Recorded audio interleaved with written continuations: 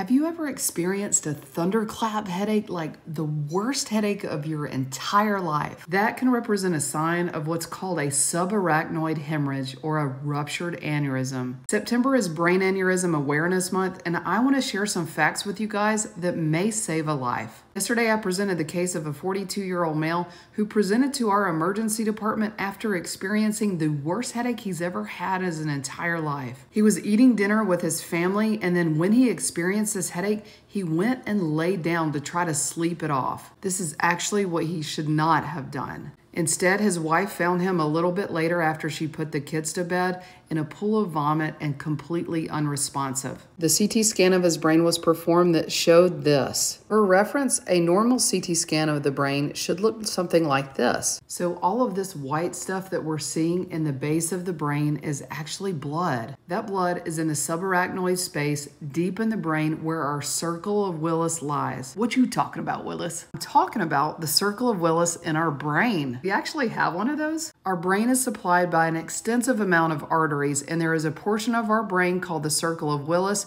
where most of the main vessels lie. Our brain is supplied by both carotid and vertebral arteries and comes up the base of the brain to form this circle of arteries that go on to supply the deeper portions of our brain. So right around the brainstem is the circle of arteries that we call the circle of Willis that supply our brain. We have three main blood vessels that supply our brain called the posterior cerebral artery, the middle cerebral artery, and the anterior cerebral artery. The posterior communicating artery and the anterior communicating artery make connections to all of these arteries to make a circle to collaboratively supply the brain. And as you see in this picture, they are a common location for brain aneurysms. Think of any blood vessel like a tube that supplies fluid flow, and if there is a weakness in any spot of this tube, you can get what's called an aneurysm. There are two main types that we call either a saccular or a berry aneurysm, or a fusiform aneurysm,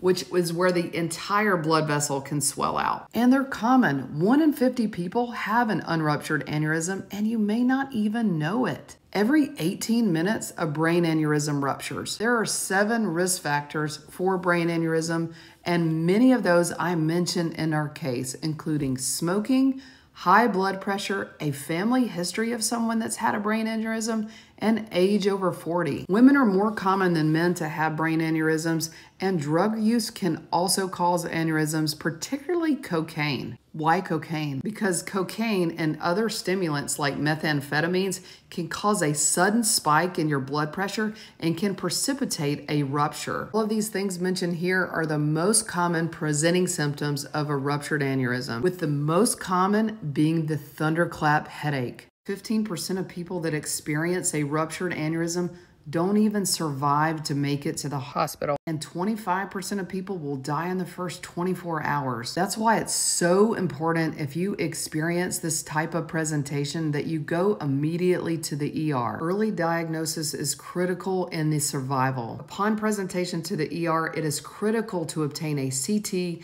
and CTA of the brain. A CTA is an angiography where we specifically look at the blood vessels. On this CTA in our patient, we can see that he has an anterior communicating artery aneurysm, and on the reconstructions, you can see the aneurysm right here. As mentioned here, the ACOM is one of the most common locations of an aneurysm. It's important to secure a ruptured aneurysm within 24 hours to prevent rebleeding, which could prove to be life-threatening. That's because 70% of patients that rebleed will die. There are 2 ways to treat aneurysms, and the first way is an open craniotomy, where we can place a clip over the aneurysm and close it off. That's obviously invasive because we have to make an incision on the skull and go into the brain itself to place the clip over the aneurysm. The other way that we can treat aneurysms is an endovascular treatment, where we can go through an artery and feed up a coil and then place it into the aneurysm dome, which will clot off the aneurysm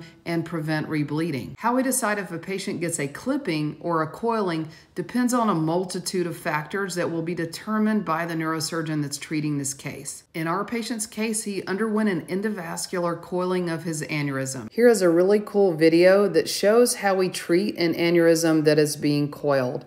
The catheter is placed into the artery. Over that catheter is placed a stent that spans the aneurysm dome. After that's done, then a wire is fed into the aneurysm itself, and the coiling can then be deployed. Here you can see the coiling that's being deployed into the aneurysm dome.